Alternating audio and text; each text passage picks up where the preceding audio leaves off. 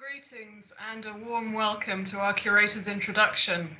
We're delighted to share with you our special exhibition of a group of recently rediscovered drawings by the Japanese master Katsushika Hokusai, acquired by the British Museum last year, 2020, and now on display for the first time ever.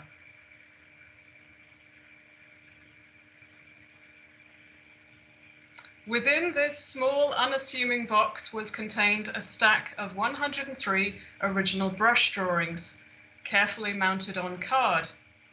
As you can see in the photograph at right, being examined by one of our British Museum colleagues, these drawings are about postcard size, measuring 11 by 15 centimeters. The drawings were brushed in ink on thin paper and were later individually mounted on pieces of card.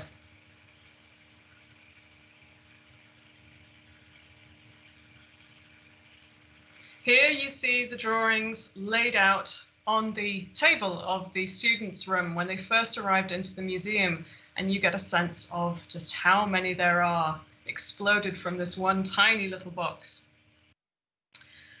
And thousands of prints, sheet prints, were designed by the artist Hokusai and survive today, but this group of drawings is an exceptionally rare survival. They were brushed directly by his hand. From the inscription on that storage box, we know that they were intended for an illustrated encyclopedia called The Great Picture Book of Everything, in Japanese, Banmotsu Ehon Daizen. The drawings would have been destroyed in order to make the printing blocks for that book. But for some reason, the book was never published, and so these unique drawings survive. Although the drawings were numbered by a later collector, one of our puzzles has been to study the images and inscriptions and attempt to recreate what might have been the original order. Many questions remain about this fascinating group, and our research continues. The content of the 103 drawings falls into three broad areas: ancient China, as well as peoples of the lands beyond, Buddhist India, and the natural world.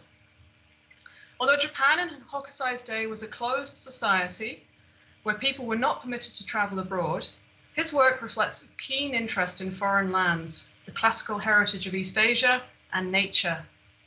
Hokusai was a master of the brush, bringing a vivid imagination to everything he painted and drew, and in this project he deployed his boundless imagination, skill, and creativity to conjure up things both seen and unseen.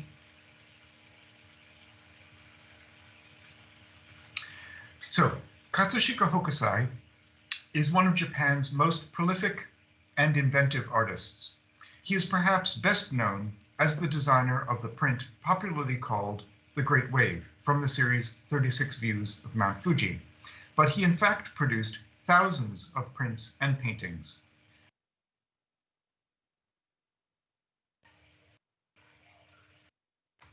And there's one of his paintings, along with illustrations for nearly 270 illustrated books. And these are just a few examples of his work. Hokusai, which is his given name, lived from 1760 to 1849, that is, by Japanese count, 90 years, perhaps double the expected lifespan for his day.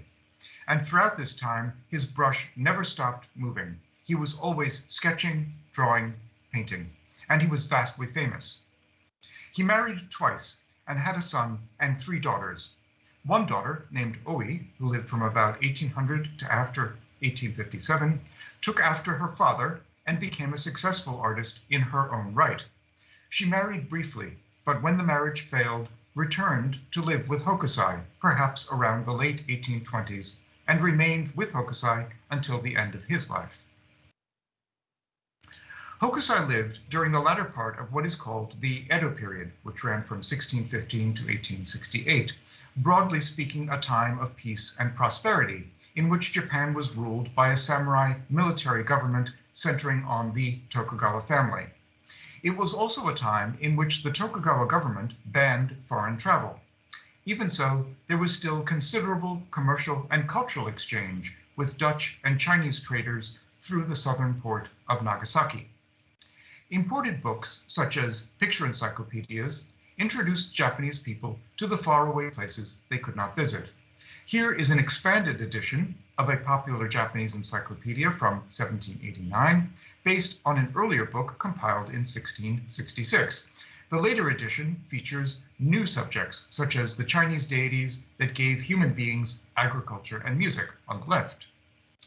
Picture encyclopedias covered diverse topics, from geography, the body, clothing, and precious stones, to animals, dragons, and plants. Following these earlier models, Hokusai's drawings for the Great Picture Book explore subjects related to ancient China and surrounding lands, Buddhist India, and the natural world.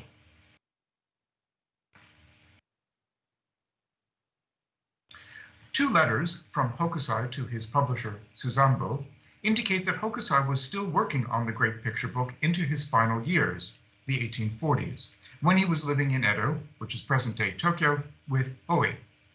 Sometime after he stopped working on the Great Picture Book, this wooden box was made to house his drawings. The inscription on the cover reads, as Rosina just mentioned, Illustrations for the Great Picture Book of Everything, Banmotsu Eihon Daizenzu, and the artist's name, drawn by Old Man Iitsu Katsushika, the former Hokusai.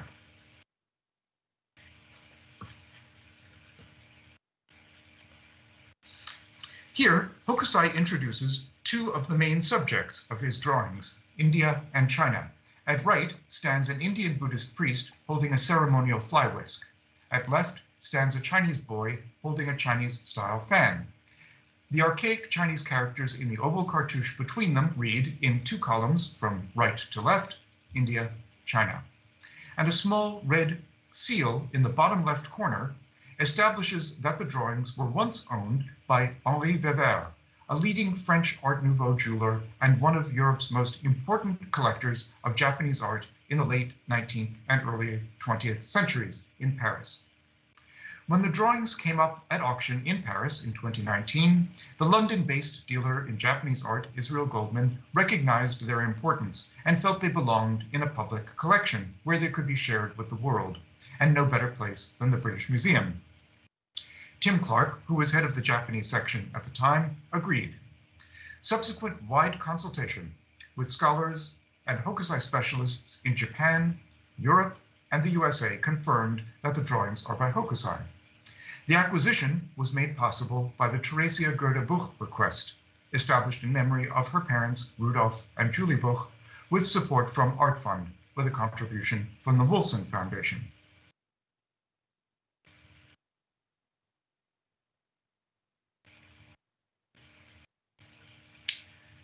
Commercial trade connected China and Japan during the Edo period, but China was also a source of ancient lore and tradition.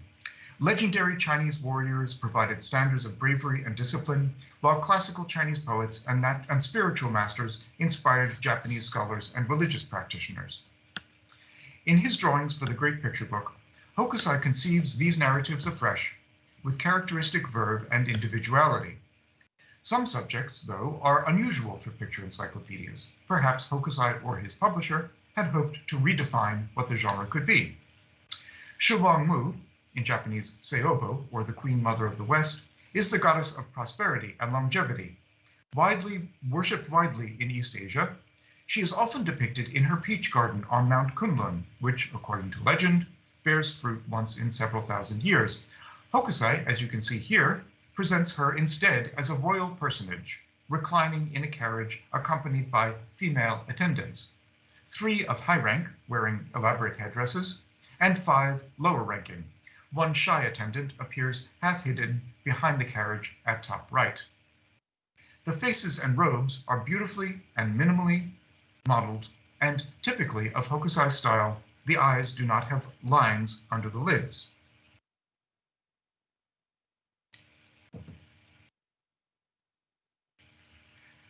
And here you can see a detail of Shuwang-mu's face and the way Hokusai depicts the eyes. Chinese origin myths explain the beginnings of nearly every aspect of human civilization. Musical performance began with the creation of the transverse harp. Hokusai's drawings also explore the origins of medicine, carpentry, weights and measures, and wine brewing. Fittingly, for a planned publication, one drawing explains the origins of printing, papermaking, and ink. The inventions are associated with mythical emperors who ruled in the distant past. And here, the god of agriculture, Shennong, and two boys prepare herbal medicine. Hokusai's China illustrations also lead the viewer on inspiring adventures. They include Taoist masters who could fly, a cunning general, and a warrior subduing a giant snake. We also find torches that never extinguish, a severed head leaping out of a boiling cauldron to exact revenge on its enemies, and the monkey hero of the Ming Dynasty novel, Journey to the West. These subjects fall outside the range of standard picture encyclopedias, but are within Hokusai's repertoire. Here, Liu Bang, founder of the Han Dynasty, beheads a giant white snake. A similar illustration was published in Volume 3 of Hokusai's Illustrated Narratives of the War of Han and Shu, suggesting that although the great picture book was not produced, aspects of the project may have generated other publications. Though prevented from traveling, Japanese people of the Edo period continued to be interested in other lands and cultures. 8 drawings in the group show figures from East, Southeast, and Central Asia, along with people from fanciful lands. These figures are standard for encyclopedias of the time. Hokusai, however, brings them to life almost as individuals. Here, he shows men from right to left, India, China, and Korea. And now Rosina will explore the drawings related to India and the process of woodblock printing, for which the drawings were originally intended. Thank you, Alfred. Yes. I'm going to start with the woodblock printing process. In the exhibition, we display some of the tools and equipment that were needed for the technique of woodblock printing. This is an ancient technology that was used for hundreds of years in Japanese temples for printing Buddhist books, but developed commercially in Japan in the 17th century onwards, as the publishing industry expanded rapidly. Here you see 2 stages of Hokusai's most famous print design, the Great Wave. The artist's drawing is pasted face down onto a polished block of wood, usually mountain cherry wood, at top left there.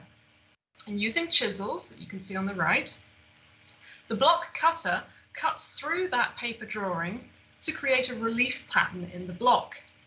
And that block is then inked and a sheet of paper laid over it, and it's rubbed with a disc of coiled bamboo rope covered in bamboo leaf called a baren, and you can see that at bottom right.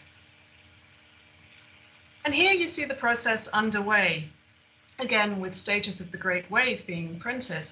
On the left, the block is being cutting through that drawing, in the left 2 photos, and then on the right, the sheet is being printed, rubbed from the back, and then pulled off the block. And the Great Wave had multiple color tones, but this great picture book of everything was a monochrome book that would have been more affordable. So moving on to the second category, the second subsection within the group of drawings, it's images related to the land of India and the people of India and the religion of India. For Hokusai and his contemporaries, the Indian subcontinent was the land of the historical Buddha, Shakyamuni. And the first few drawings in this group relate to the Buddhist faith. Others portray episodes from the 400s to 300s BC, when Buddhism was founded. Hokusai presents the narratives with an almost palpable sense of excitement, as though he was discovering them for the first time. This is the Buddhist figure Avalokiteshvara in Sanskrit, or Guanyin in Chinese, and Kannon in Japanese. All of these deities have many names across the different cultures and languages.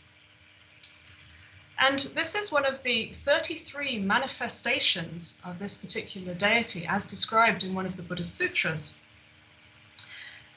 The figure Kannon is a bodhisattva, a merciful being who has achieved enlightenment, but who chooses to stay in the world to help others on that journey towards enlightenment. And Hokusai has used formal, quite sharp lines to depict the deity, and then more informal brush marks, for the dragon, and these very atmospheric inky clouds.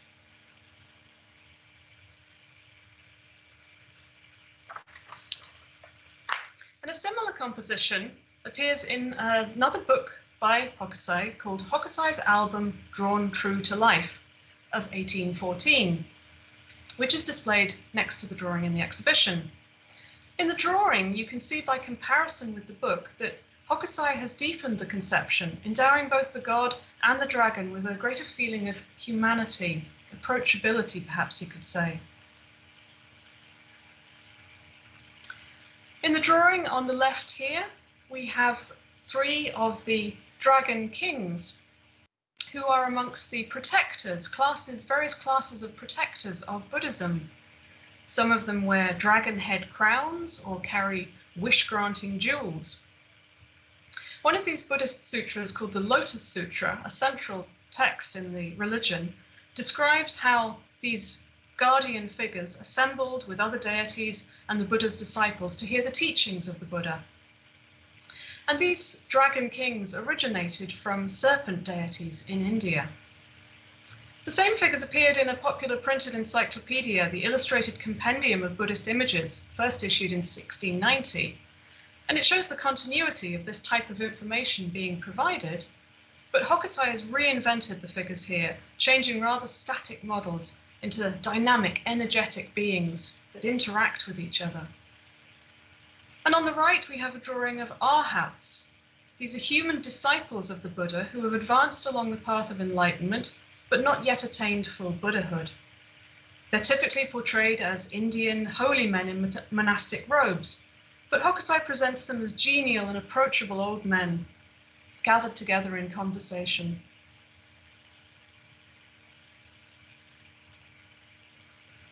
In one of the most spectacular drawings in the whole group, the whole collection, we see the king Viduddhaka, who was the king of the Koshala region in India during the lifetime of the historical Buddha, Shakyamuni.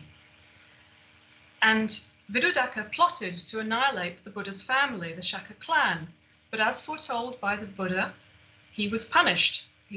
A bolt of lightning struck him dead during his victory banquet. And here Viduddhaka's robes whirl around him as he's thrown backwards off his feet. The rays from the lightning blast seem to burst in 3 dimensions, out through his sides, behind him, towards us, weaving in with his feet and clothing. And the exploding rays of Hokusai's lightning bolts seem to prefigure modern manga by about a century. And this drawing is one of 6 in the group that relate to an album held in Paris in the Bibliothèque Nationale.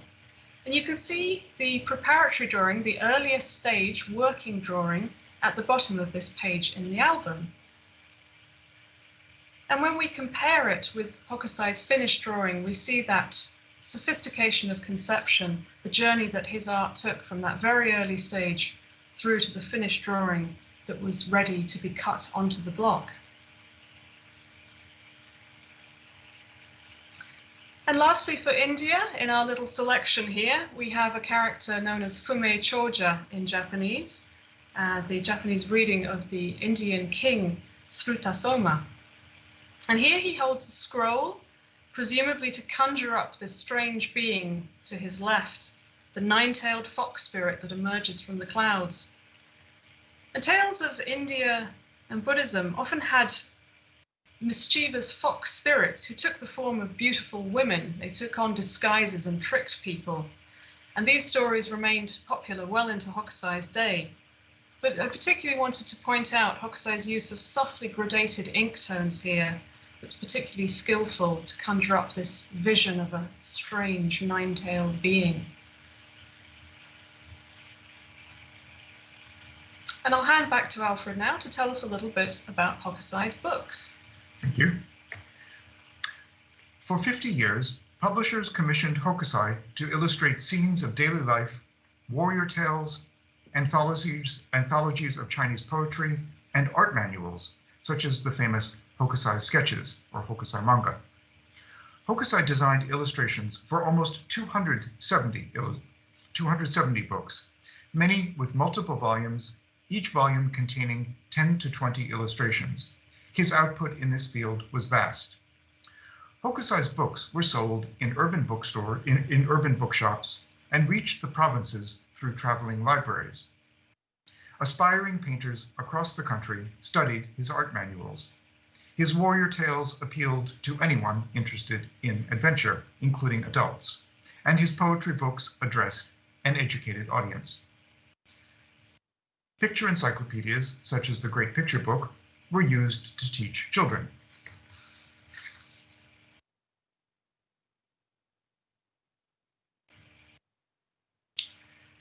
In this two-volume poetry anthology, Hokusai depicts locations in his home city of Edo. Beside the Sumida River, which runs through the center of Edo, beautiful women from a restaurant bid farewell to two guests as their sleeves billow in the wind. The printed colors in this copy are beautifully preserved. During the late 1790s to early 1800s, Hokusai found a niche illustrating richly produced anthologies and prints for amateur poetry clubs. Most books during this period were monochrome, black and white. Color printed books were expensive to produce and are relatively rare, apart from specialty art books, for which there was still a substantial market. Books of information, such as the Great Picture Book, would have been published in black and white. From the 1810s, Hokusai achieved lasting fame with his series of drawing manuals entitled Hokusai's Sketches, or Hokusai manga. Hokusai personally described the drawings as manga, meaning random sketches. A few subjects from the series recur in the drawings for the Great Picture Book. For example, in the top right corner of these pages, you see the Chinese general Wu Zishu, who supports a bronze vessel while writing out a scholarly text, thus combining the strengths of the warrior and statesman as perhaps the first Renaissance man.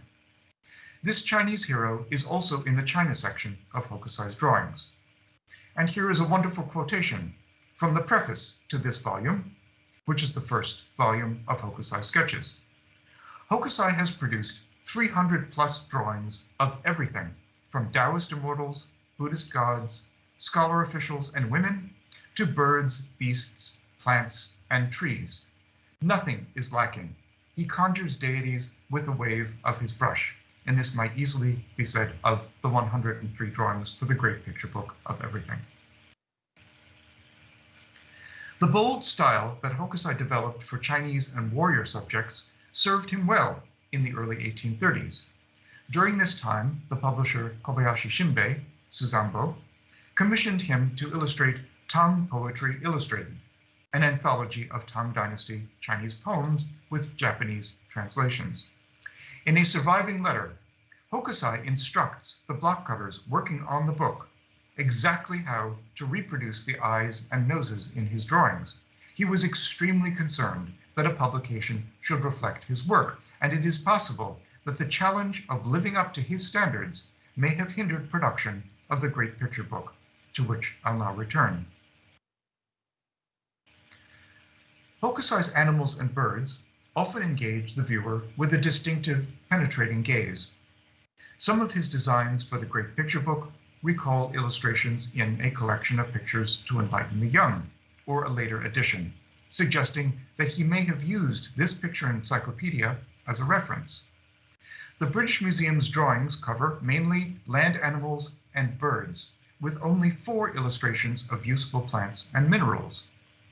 Another group of drawings in the collection of the Museum of Fine Arts, Boston, however, depicts numbers of plants, fish, and other natural subjects that seem to complement the British Museum's drawings, suggesting that the two groups must have formed part of the same project, although the full scope of the project is as yet unknown.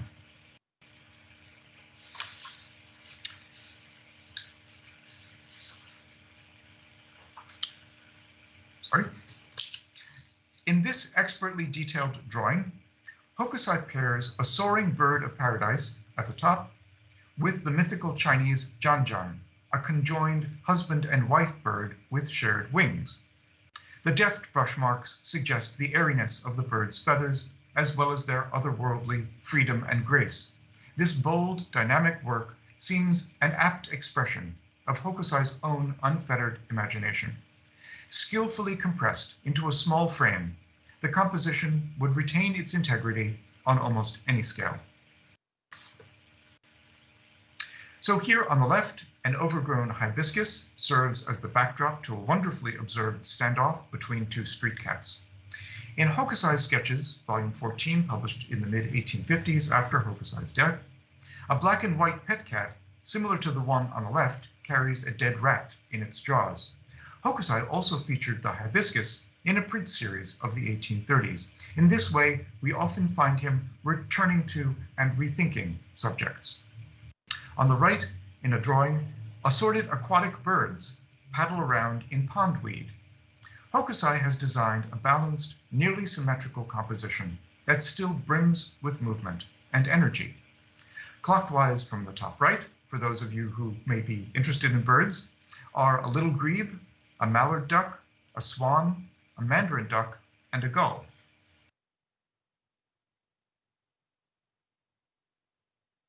Similar mallards feature in other works by Hokusai, including a late hanging scroll painting from 1847 in the collection of the British Museum, which is widely recognized as one of Hokusai's late masterpieces, and in his illustrated book on the far right, which is a detailed art manual in which he shares all that he knew about preparing and applying pigments.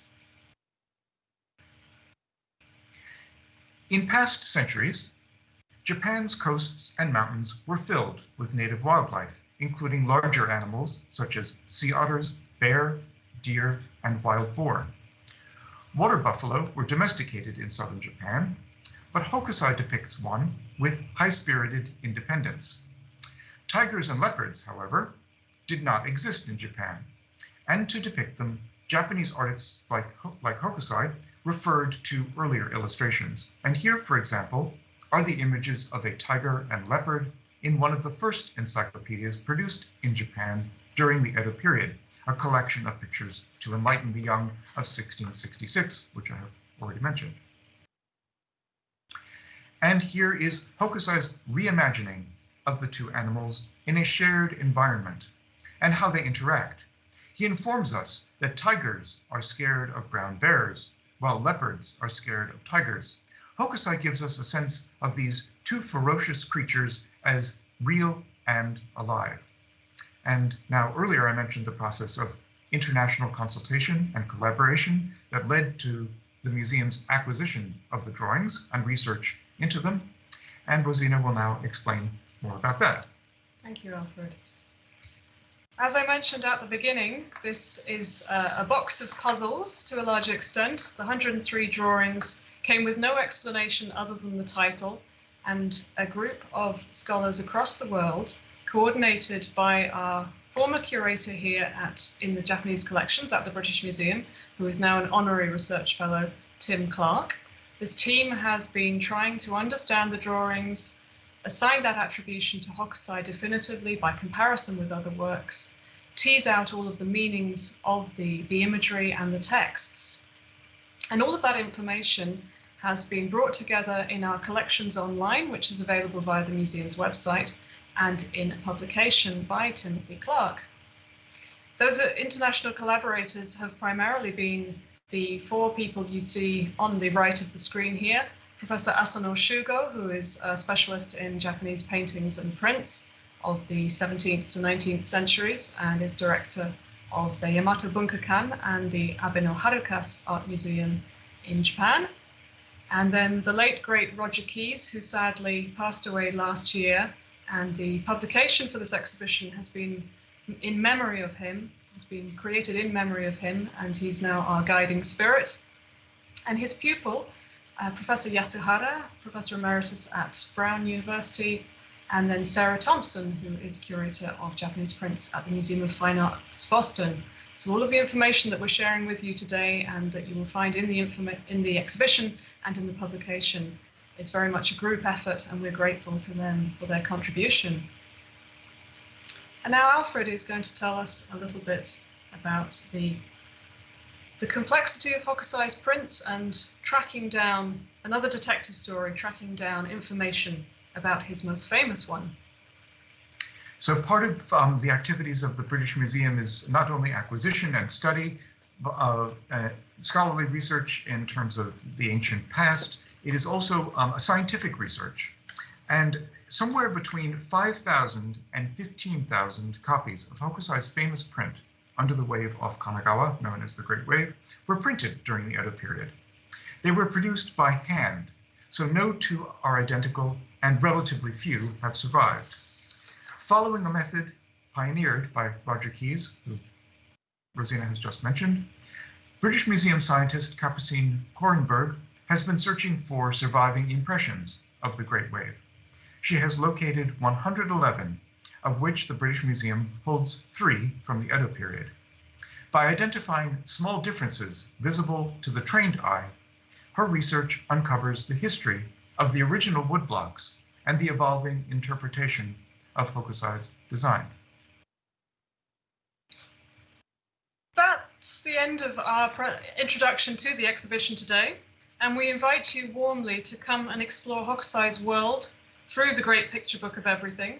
And there's also the associated publication I mentioned by Timothy Clark, which reproduces all 103 drawings at original size, so you can hold them in your hand and explore them closely. Thank you very much for listening today, and we're now going to take a few questions.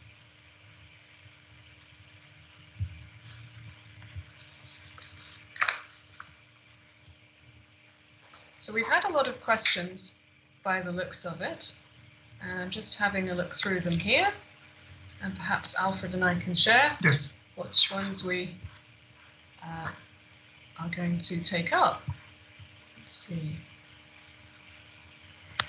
Alfred, perhaps you'd like to talk about some of our ideas about what motivated Hokusai in his choice of subjects in this book, or the selection of subjects. And this book isn't the entire picture book of everything, so perhaps that topic you can take up. Yes, it is an ambitious title, the Great Picture Book of Everything. We have, as I mentioned, just 3 large subjects, and the way Hokusai has handled 2 of them is unusual.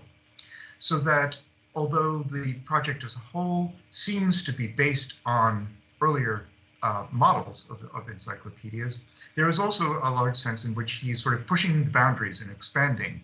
And whether that is Hokusai himself or his publisher, who may have had ambitions, because Hokusai in no way is producing all of this on speculation.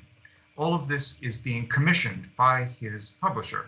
And in the 2 letters that I mentioned at the beginning, in which Hokusai mentions that we have that directly connect Hokusai with this project, are Hokusai's receipts for payment for small groups of drawings, 3 or 4, but one letter is written, the letters are 1 day apart, and they're datable by Hokusai's address, because Hokusai, we know, changed residences dozens, if not as many as 90 times as is reported, but dozens of times. And the address that is indicated on the letters for him dates the letters to about the mid-1840s. So he was working on this project for a very long time, and the ambitions seem to have been quite great, and those may also have been an impediment to the production of that. The scope of the project was perhaps more than Hokusai could handle, and may have been left uncompleted at his death. Thank you. There's another question here about how he did his research, how he came up with the material for the book. That perhaps you could speak a little bit about the previous encyclopedias. You showed one example at the beginning, but how Hokusai is drawing on earlier content. Yes. We saw from just a few examples that Hokusai is referring to earlier examples, many subjects, particularly in the India section, and the sort of the early historical, the mythological subjects in the Picture Book of Everything, do seem to have precedence in earlier encyclopedias. It is the adventure stories that seem to have been a new element here. And so it's a kind of blended encyclopedia in a sense. Earlier encyclopedias were, as I mentioned, teaching tools. They were often simply vocabularies, so that you would have a picture and a word to say, this is a leopard, this is a tiger. In a way, this encyclopedia seems more culturally informative because it draws in stories that are outside the range of usual encyclopedias, and many of them have, and we know the subjects in these drawings because there are inscriptions on them. So the drawings tell us what the subjects are, but sometimes they're unusual and you have to dig a little deeper, but we do have a hint. Thank you. There's been a couple of questions about Hokusai's daughter, so perhaps I can speak a little bit about her. And Alfred mentioned her at the beginning of our introduction. The question is, did she contribute to Hokusai's paintings? Was she ever published? Now, she was published. She produced her own sort of, not encyclopedia, but a manual of information for women, so a useful reference book called Ehon Onna Chohoki, the treasury, the picture book treasury for women. So she was certainly published. She was an active artist, and after her marriage fell apart, she moved back in with her father, and she produced finished signed paintings. There's a relatively small number of signed paintings by her, but some very, very accomplished works. So yes, there's definitely an assumption that she was helping with some of her father's works, especially in his later years, because he lived to this tremendous age of 90. And of course, there's a possibility that in a large project like the Great Picture Book of Everything, she was contributing. She had been trained by her father, so her style was very similar to his, or she could certainly emulate his style very closely, even if she took her own direction sometimes in her own works. So it's very difficult to tell. I think like any large or any successful artist studio, there's a lot of support and contribution from the pupils. And just to add to that, that this is possibly a topic for future research. As more becomes known about Oi, how her work fits in with Hokusai's late work will be sort of an ongoing topic. That name Hokusai itself, though, was such a draw, such a brand name, and he himself knew that. He had to keep using that name Hokusai, so I think her contributions got subsumed within that brand a lot of the time. And I think that's what we can say about Oi. Another question that came in, several questions about the technical side of things, the woodblock printing process. Did Hokusai carve his own blocks? I thought it was interesting because there's a yes and no side to that, isn't there? Yes, there's sort of an early and late side, isn't there? Yes, Hokusai, by report, Hokusai was the son of a mirror polisher in Katsushika, which is an area in the eastern. I mentioned the Sumida River, which runs through the center of Edo. Katsushika is sort of the area to the east, which is more rural and a more commoner area. His father is said to have been a mirror polisher by appointment to a samurai family. But Hokusai in his early years may have apprenticed in the shop of a woodblock cutter. So he may have had direct experience with cutting blocks. So the answer in that sense is yes. But in this period that we're talking about for the Great Picture Book, by that point, he was working with publishers, and publishers would have then commissioned the block cutters and the printers and handled the distribution. So all of that is then under the auspices of the publisher. But Hokusai is specifically involved in selecting the block cutters that he wants to translate his drawings into a woodblock. So he's very involved in the process. Thank you. There's a question here that sounds very straightforward, but we don't have a full answer necessarily, is what happened to the book, what happened to the drawings for the book after they were made?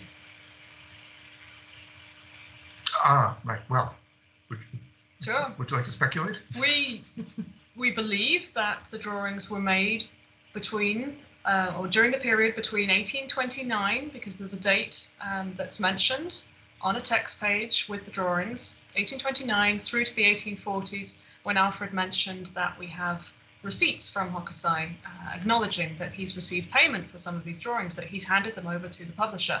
So it could be a 15-year period, and Alfred gave a few ideas about why that book wasn't published, but there were other books by Hokusai that had a difficult trajectory towards publication, or certain volumes never made it to print. So at some point these drawings were acknowledged as being of artistic value. They were mounted individually on card, as I described, and this beautiful storage box was made for them in the mid to late 19th century, we don't exactly know when, and a lovely silk wrapper that they sit inside within the box.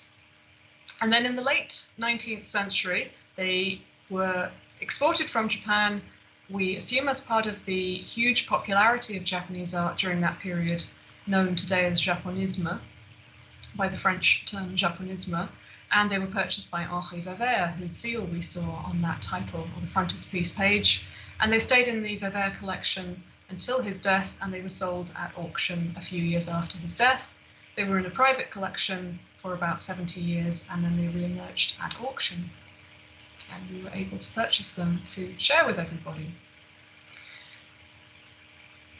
I think there's an interesting question here about the intended readership for a book like this. So perhaps you can talk about both previous encyclopedias, who they were intended for, and then who might have bought this book by Hokusai if it had been published. Right. Well, that I think is that is another sort of question of sort of like, we don't know, but we try to, an informed guess. That's as much as we can guess, because for books, all books in this period, almost all published books, have a preface explaining what they were for, who the author was, and if they are illustrated books, the author of the preface may be an author, and then commenting on the artist and how wonderful the artist is and so on, and who the intended audience may have been. And particularly for illustrated painting manuals, in Hokusai's case, very often they're geared towards children. So there's usually a preface to give us a guide as to how a book was aimed. In this case, because the book is incomplete, the preface is usually one of the last things that's composed. In this case, we don't have a preface. So it is very difficult to specify who the audience would have been. Encyclopedias in this period, as encyclopedias everywhere are, in young readership to inform people about the world. The blended character of this book is both informative about ancient history and stories and mythology and animals, which is plainly informative, but it is also inviting us on, as I mentioned, adventures and stories that are more in character with Hokusai's other books.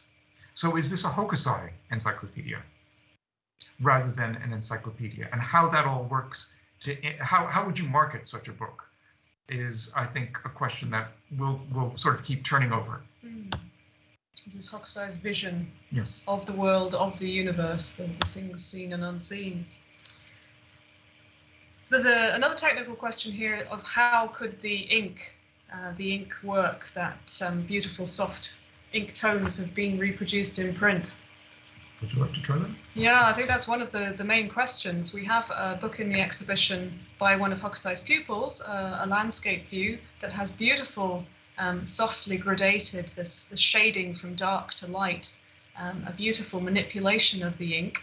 And there's a technique in woodblock printing where the printer inks the block, so he applies ink to the block, but then he can carefully wipe some of it away to get this soft transition from dark to light. So it's possible, but any kind of special techniques like that, more technically sophisticated approaches, will take time and it will take money. And so there's an idea, a suggestion, that could have been one of the reasons that the book was difficult to print. Not just this incredibly fine, delicate brushwork that you have to reproduce on the block as very thin, delicate lines, but also that subtle shading. And we know that Hokusai was very demanding about the standard of printing for his books. And he would write to the publisher and say, this isn't good enough, I want the blocks recut. I don't like the way you've done the eyes, I don't like the way you've done the noses.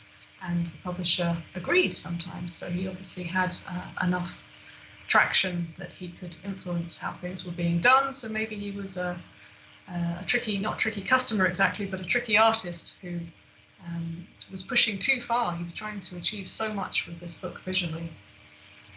So that's the technical question about ink.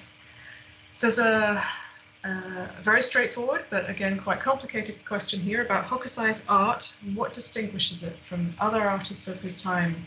Now, Alfred was in the late Hokusai research project that culminated in our exhibition in 2017. So I think you've spent a lot of time thinking about Hokusai's art, but yes, it's difficult to summarize. It is difficult to summarize. Yes, I think one of the great. I mean, in a way, that's a question of how do you start to look at Hokusai, and one of the sort of starting points, of course, I would recommend, of course, seeing our exhibition, which is a great place to sort of see the artist's hand and his way of rendering the human figure, and his interest in characterizing people in a particular moment.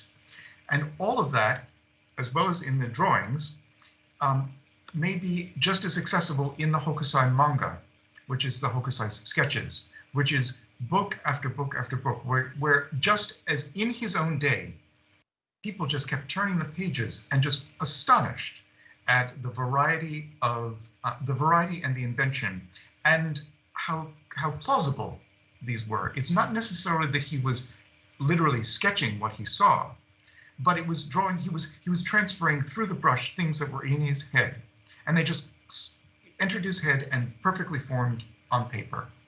So he was almost a magician with a brush. So we unfortunately cannot see him at work, but we do have the traces of his brush in various forms on painting, and his astonishing technical facility in every medium, line, and also beautiful color in many cases. And so the painting I didn't dwell on for too long is the hanging scroll of the ducks. That would be another sort of late example of his fantastic facility in an interest in the world. He was, in some ways, you could say artists are sort of two different categories of artists. Some artists are more spiritual, some artists are more material. And of that sort of large division, Hokusai is more a materialist, but he is fascinated with everything there is in the world. And for him, there is something, a kind of energy running through everything. And that is not exactly something that I can describe and say, oh, yes, this is Hokusai. But there's an approach to subjects that seems characteristic, and a way that his subjects engage with the viewer in a way that other artists don't. And I think that energy, that movement, that sense of movement is captured in so many of the drawings that they seem to crystallize a point of movement, and that's so expressive of Hokusai's energy, isn't it? And that drive, that strength, that energy that kept him going to such an advanced age, so unusually for his period. There's a question here about travel that I can take. Why was travel banned, and how that relates to the subject of the book? Japan had been visited by Portuguese traders in the 1500s through to the early 1600s, and also English traders, Dutch traders, and there was this commerce was being conducted during those decades, but there was a growing sense of anxiety in Japan that they could be subject to takeover by a foreign power. There was concern about the spread of Christianity. There were priests coming with these commercial traders who were proselytizing. And gradually through the early 1600s, this anxiety grew, and it resulted in a total ban on Christianity. And the Catholic traders were also banned from Japan, finally by 1639, but the Dutch traders were allowed to stay and trade in a very limited capacity from Nagasaki. But the Chinese traders still came in large numbers. So that was the extent of contact with foreigners. And there were also Korean embassies visiting periodically. But Japanese people were not allowed to leave Japan. And this was the method, the strategy by the Tokugawa government, this military government, by a hereditary figure of the Tokugawa clan. This was their strategy to control what was going on in Japan, and suppress any kind of dissent, any kind of challenge to their authority. Yes, and I would add to that, though, I mean, it's interesting, and I think a future program associated with the exhibition will discuss this idea about what did this sort of pressure cooker of isolation and limitation, how did it affect people's understanding of the world and what they thought about the world? So that's something that will come on. But I think it's important also to consider that although travel abroad was limited, that there was tremendous exchange within Japan. Books traveled everywhere. Manuscripts traveled everywhere. There were goods being manufactured in the north that were available in the south. And there was a lot of exchange and commerce. And, you know, Japan is an island nation. And there were trade ships plying the waters all around the entire Japanese archipelago. So it is a thriving society. And I think it's important to, while we do have an idea of the stratification of Tokugawa society, the samurai at the top and the merchants at the bottom and so on, there was a lot of lateral movement as well, and a lot of interchange. So that's part of, I think, maybe part of what Hokusai, what we sense, the sort of the underlying ferment of Edo society is part of what we may sense in Hokusai's work as well. The question also suggested that the book didn't get published because of this control, because it represents foreign lands. But I don't think that's an element, because there was tremendous interest in the rest of the world. Books on Christianity were banned, but there was a relaxation of imports on books in 1720. So as long as it didn't concern Christianity, foreign books were allowed in, and there was tremendous interest in European contemporary scientific knowledge, anatomy, etc., natural history. So these are not controversial subjects by any means in the Great Picture Book of Everything. These are very respectable, erudite subjects in many ways about ancient Chinese history and mythology and Buddhism in India. So there's no suggestion there that they were difficult topics. We think it's more of an artistic differences or commercial reasons. But following on from that commercial side, there's a question, would Hokusai have made money from these drawings? What was the balance between artist and publisher? Well, that's interesting. Did he get royalties? Not for this book when it wasn't published. I don't think for any book. Hokusai it was piecework. He produced a drawing, he was paid for it. And from that point, it was up to the publisher to do with what the publisher thought best. And copyright in this period was possession of the woodblocks. And that remained with the publisher. So Hokusai was very successful for an artist. He commanded very high fees, relatively, for his drawings. But did the vast success of Hokusai's manga benefit him as such in terms of returns over time? I don't think so. But each successful publication increases his reputation, yes, reputation, yes, and makes him attractive to publishers, but also to private clients who could be commissioning him for poetry. Maybe the poetry anthology is a little bit earlier, but commissioning him for paintings. Paintings, yes. That his reputation, his name recognition just grows and grows, and continues after his death, and grows internationally after his death.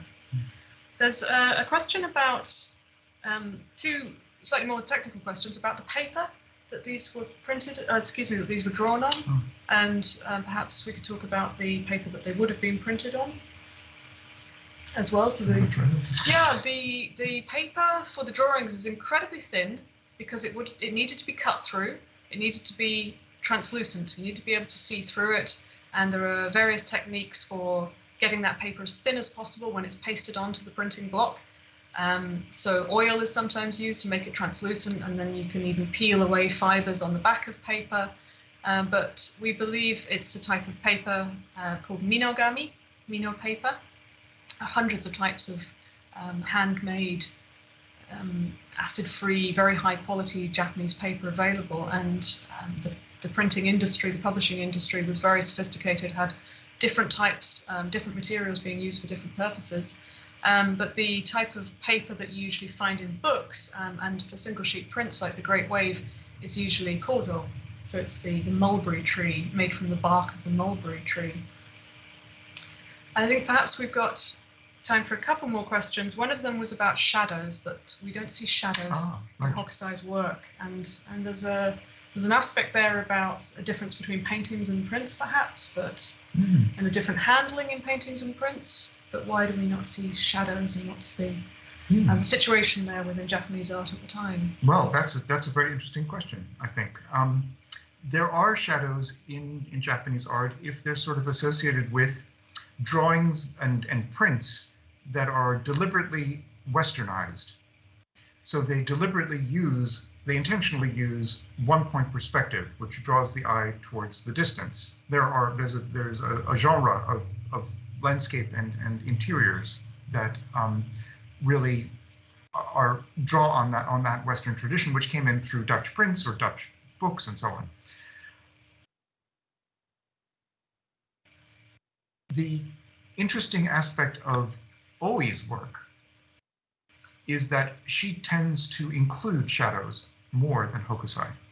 Hokusai does include sort of shading, but a real definite sense of shadow. So it is, at this point, is possibly a personal preference, and also what Japanese would have been used to seeing in this period, and that it might not have been it might have been too strange to include that for this purpose.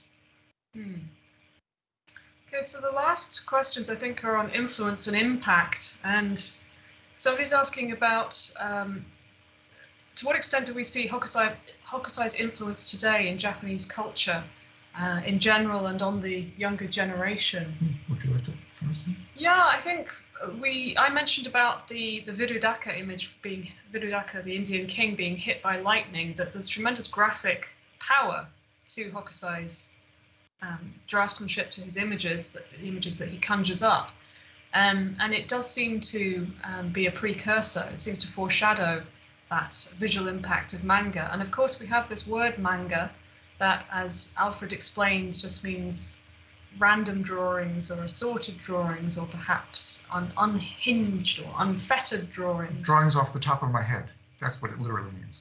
And this has been taken up and is used today for a particular type of graphic art that sometimes is akin to cartoons, or it's akin to graphic novels. There's a huge range of manga today.